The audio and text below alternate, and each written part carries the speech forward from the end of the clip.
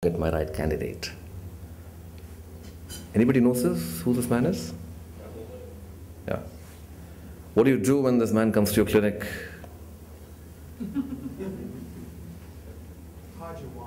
Hide your wife.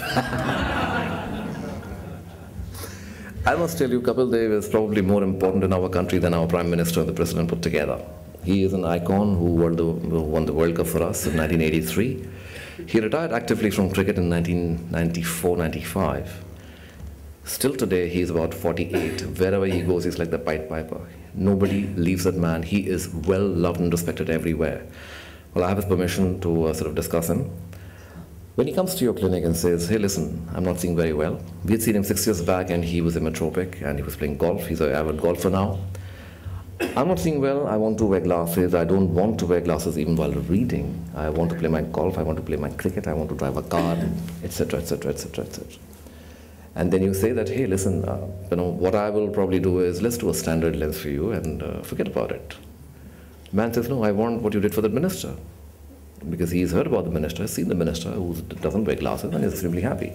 And then he says, I'm willing to adapt, please help me. So we obviously sort of keeping our fingers crossed, because if anything happens to Kapil Dev, I'll be like Bob Woolmer. Surgery is done and out comes this in the paper. I'm very happy with my vision. And the guy is going everywhere talking about it. That's a good part of it. Well, what was the thing which made us work? I mean, I have not done it for effect. It's just to tell you that one is under pressure when somebody like that comes to you and you know you have to deliver the goods whatever happens. There's no way that you can sort of fool about this. That is the level of confidence which one has to achieve when you are being able to do it for people who are important. For us, every patient is important, but this is something which is something, as I said, mega. So people who no longer want to wear glasses, or people who are intolerant of wearing glasses, are the most important prime candidates which we should target. What's the ideal first patient? The hyperopic. Why? Because he can't read distance, he can't read intermediate, he can't read near. So that man is really going to, I think, acknowledge and really going to be happy and satisfied with what you've done for him.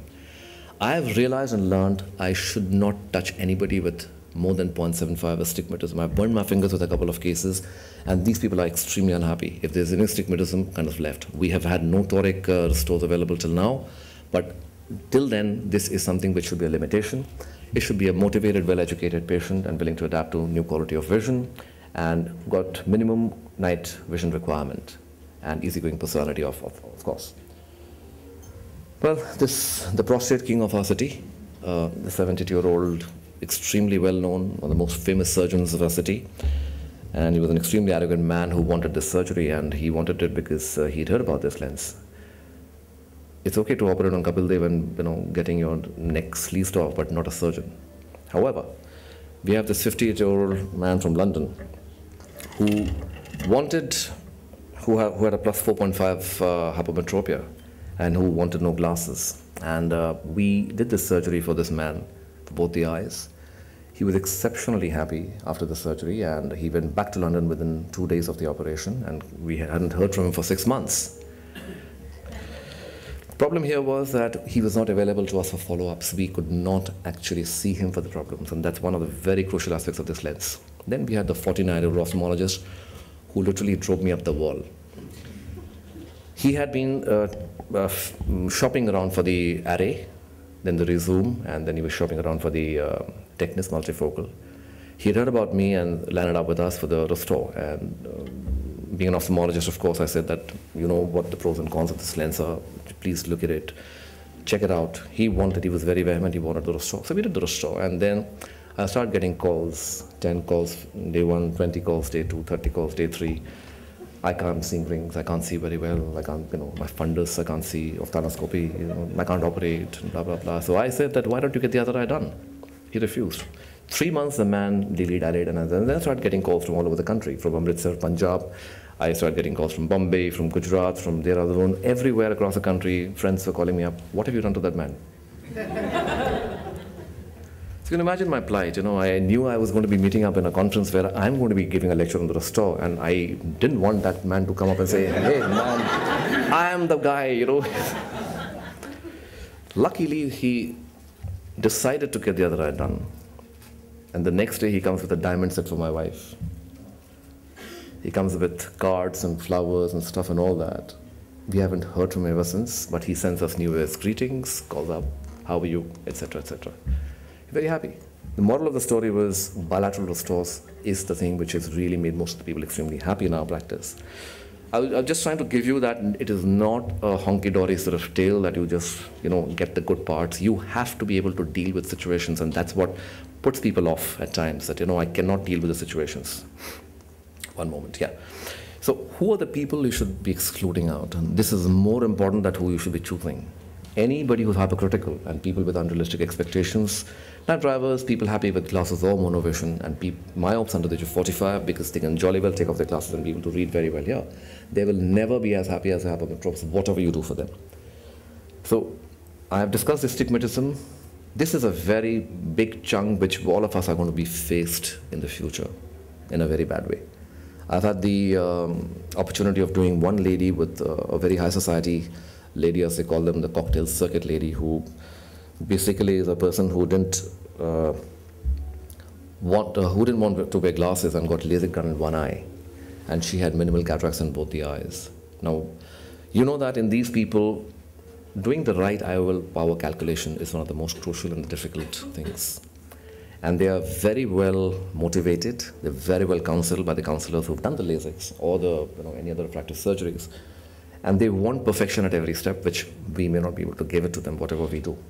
And the expectations are very high, and they look at the restore, if you want to put the restore, as probably the last thing which should be done for them. And they want perfection of the vision after that.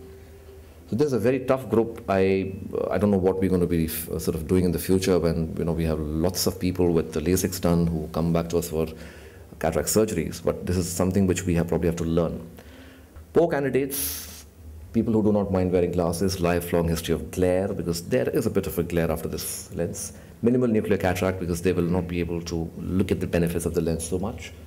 People who generally are pretty fussy and have lots of complaints, extraordinary expectations for perfections, and scared for the need for the extra step like LRIs or any other sort of procedures which is not to be done.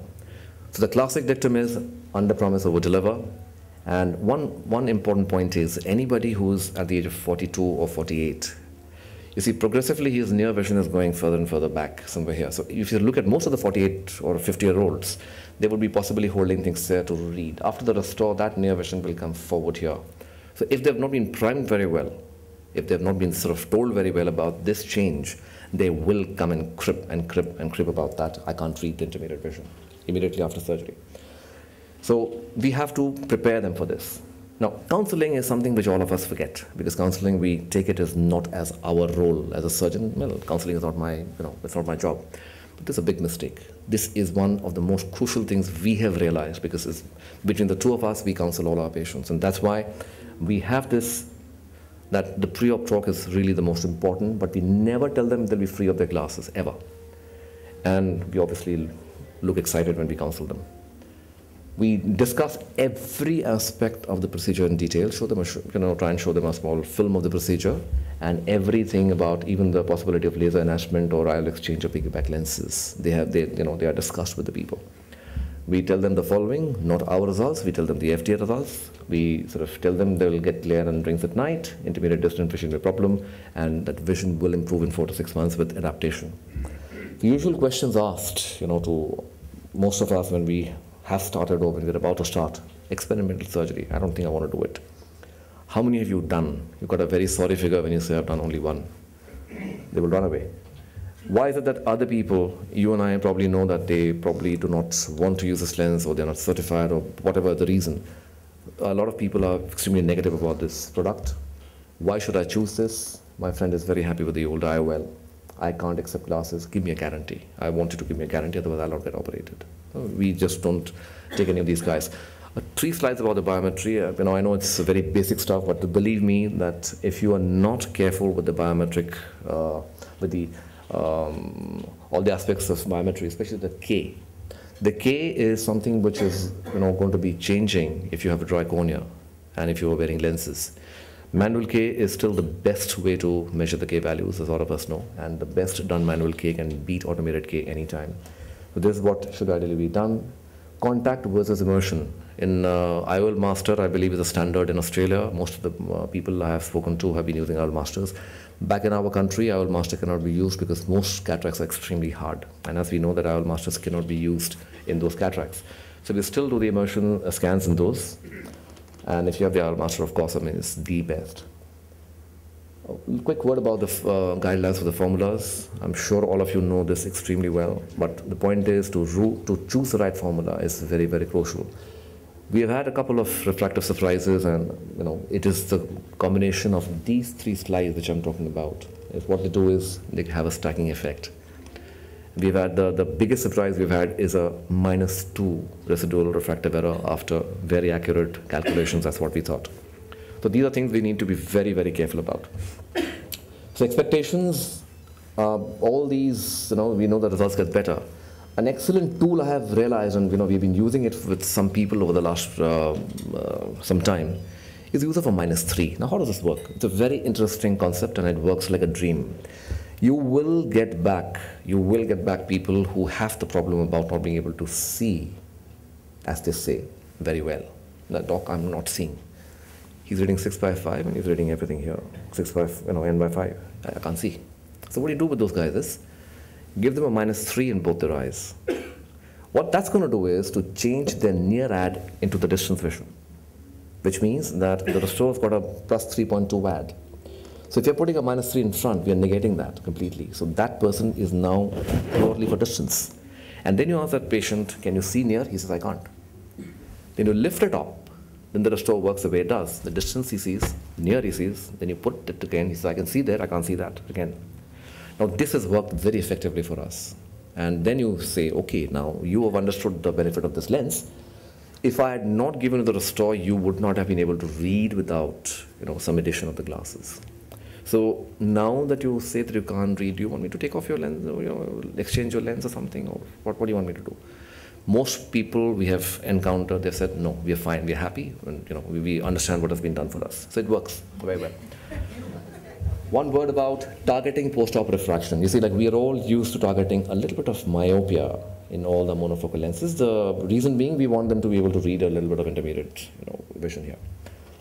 So in this, if you target myopia, what you're going to do is to get that 30 centimeters further inwards, you're going to be able to make the guy read here, which he doesn't want to read. So we always target a 0.25